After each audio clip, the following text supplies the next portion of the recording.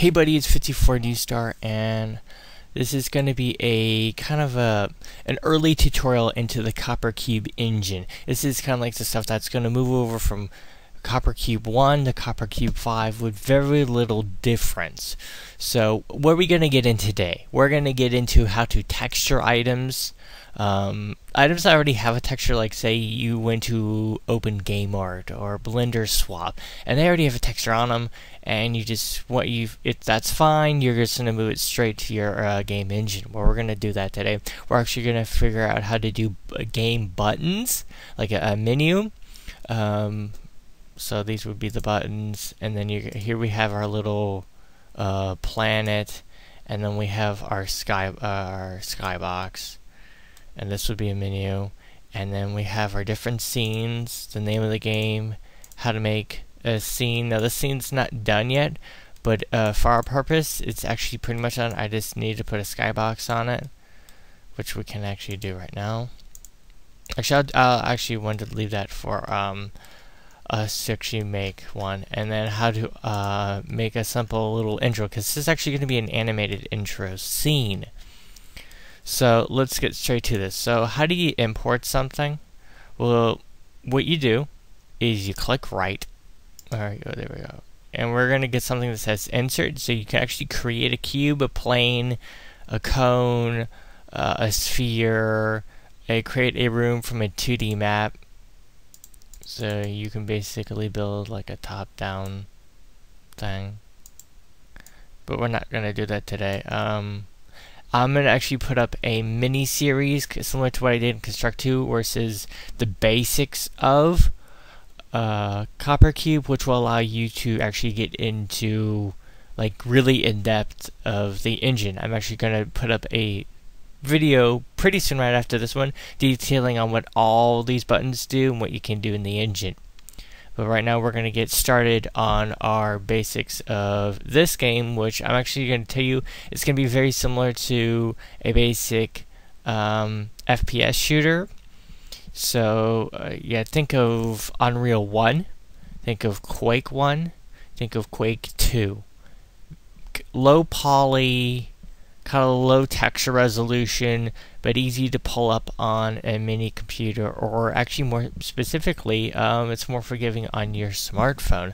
Why am I doing this? Well, it's easier for you to actually build if it's more basic, but we will be actually getting to more concept, not harder things, but like things that people would want to do. Enemies, doors opening and closing, activating keys, guns, all that sort of stuff. So we pick something that we can do, we do it, we then make it then more complex, as we've done in our Construct 2 series.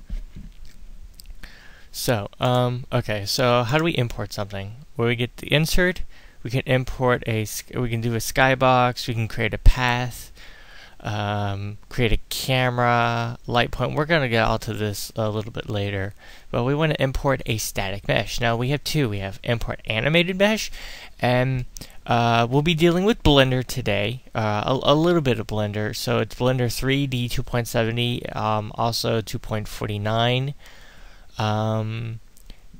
I suggest, and I'm actually going to post this in the link, probably not in this tutorial, probably in the next video where we actually get to creating our first level, is a certain format called .b3b, which is, I think, it's some old format from like 2000 and the 1990s, but it imports very well into this engine, very well. It imports all the animations as everything very quickly, and it's a free plugin for Blender, so that's really kind of cool. Also, the updated engine should import other formats or more animated formats a whole lot easier, so we'll be getting into OBJ, 3ds, Blender formats hopefully, and all that stuff. So right now we actually want to just deal with import a static mesh. This is my folder. I can import true space, standard polygon, just a whole bunch of basic formats, DirectX, Erlicht, 3ds, 3ds Studio, ASC. So the engine has a lot of stuff that you can import. Ogre, Quake 3, Quake 2, a whole lot of stuff. Blender, just, a whole bunch of stuff. So what we're actually going to be importing today is a planet. So we're going to go to a folder. There's a planet there. We can import from Blender, B3B, OBJ. We do it OBJ, and there it is, this little white ball. And because it already has the texture data inside of it, we're just going to click on our texture, and then we're going to go to materials, and we're going to hit the little arrow, and boom.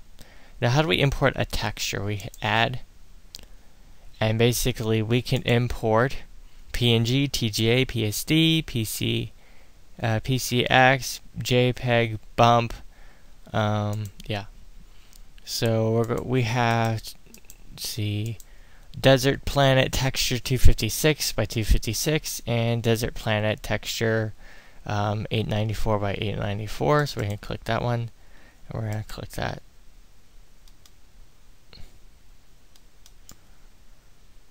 Also, if you right click your mouse and go and swing in and out, you can zoom in a little bit more, like more sensitively. That's a 256, and then it's the 890 by 890. We're gonna stick with the 256 by 256 texture. I'm actually going to delete this one. Now, how do we add these? You just right click, insert 2D overlay item. 2D overlay item basically means a HUD of some sort. And then we have to create a 2D touch screen input item. That basically means your Android, iPhone, or what have you touch button. You can also create a 3D sound. Oh, we can also create a particle system. But we're here to create a HUD. So we create, right click, insert 2D overlay item. We have it right here. We go to attributes, visible, non-visible, all that stuff. Relative position, just leave all that alone. We can have draw background, no, or yes, and then the amount of alpha to it, and then the image.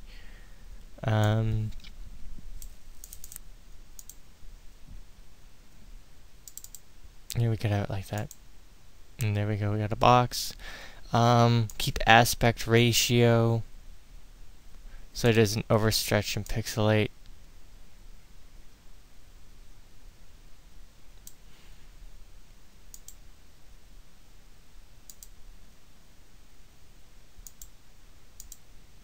So that's really kind of a cool thing to do. So you can have your little face right there, and it could change. We can also do is hit behaviors, and when clicked on this, do something. Yes. Okay. For that, we're actually going to need to put a camera in. So I'm going to put insert a camera. Create a simple camera.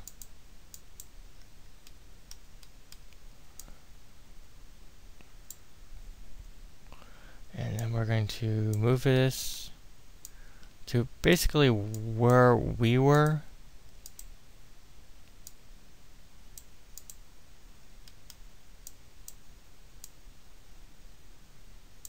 Okay, so that should be good. And then when we click on this little item, action, change texture,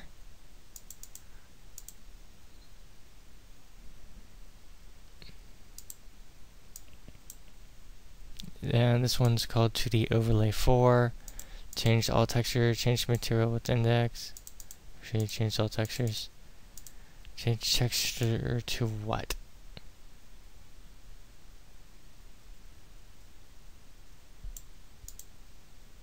That.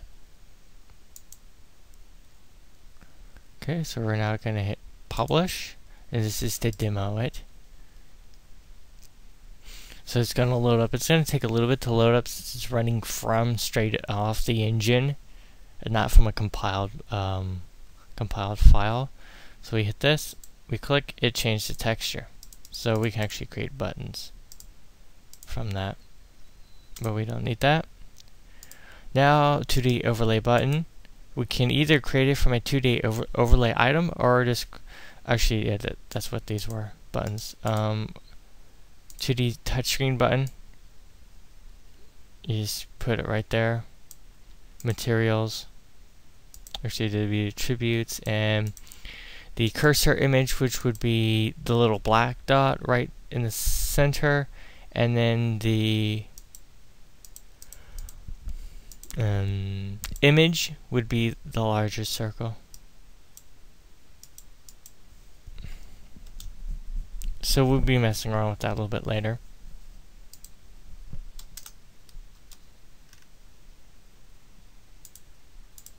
And then okay. So for the second scene, and to add scenes, all you do is go to new scene, add scene 3, okay. How do we go to another scene? Well, let's get into some of the logic or the coding behind it. So I have an exit button and I have a play button. So our exit button is going to hit behavior. When clicked on do something, quit application. And you just hit that, hit the plus button. So you got scripted items, special, quit application, execute JavaScript, open a website. So that is basically quit application. Play. When clicked on this, do something. So we hit that. We're gonna hit the little plus icon. When clicked on this, do something. What are we gonna do? We're gonna switch to, and we're going to go to cameras and scenes. We're going to go to switch to another scene. Okay, so that's gonna tell us to go to the scene, but you know, we need a little bit more than that. Switch to a scene. What scene? Scene 2. It's going to give you a list of them. So we're going to go to scene 2, and it's automatically going to drop us into a camera. So it's going to drop us down in this camera, and this camera is set to follow a path. How do we create following a path? We go to scene, we then create a path, and it's going to have these little nodes, those little boxes that you can stretch, and it's going to follow them. What you can also do is make it longer. So it's going to, the last one that you clicked on, it's then going to add another one in front of that.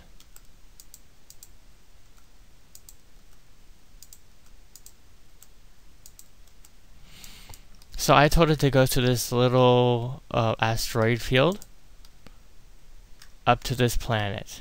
Now, let's see what, when we click on the camera,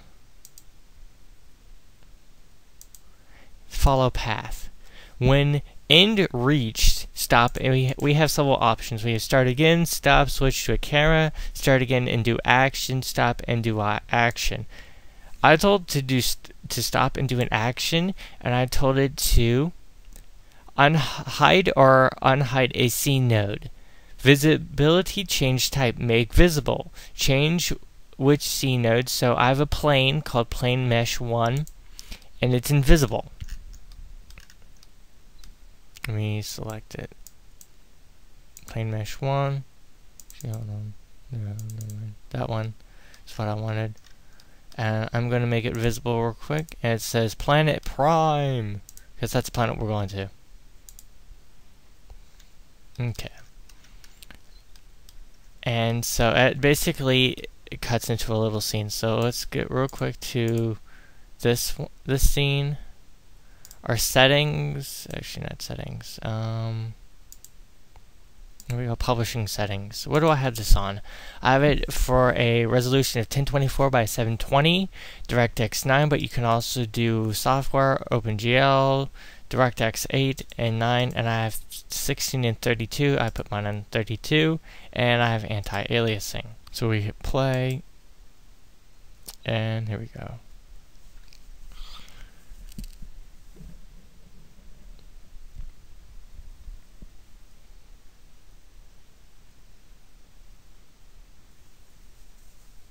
Okay, here's our level, or basically our menu. So we have, oops, okay,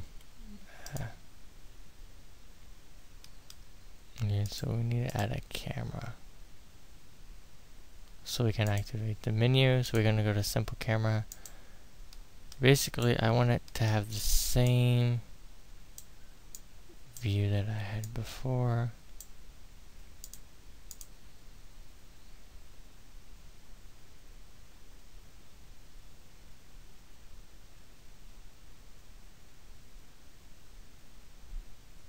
That's good. So we have our exit and then our play. So we hit play. We enter our animated scene. We have the planet, Planet Prime, and then it will go into our next scene to where we walk around a station or spaceship, get a mission, and then head down to our mission planet. Hopefully you enjoyed this quick tutorial, and if you would like to see more of the tutorial series, please just hit the like button and put your comments down below. Remember to share it to everybody if you would like, and all that good stuff. I will be putting more Construct 2 stuff. I just wanted to switch to another series real quick so I wouldn't be distrained doing solely Construct 2. So please support the series if you would like to see more 3D stuff. I really like doing this stuff. We're going to get into animations. We're going to get into all this stuff. And I will see you in the next one. So thumbs up, guys. Bye.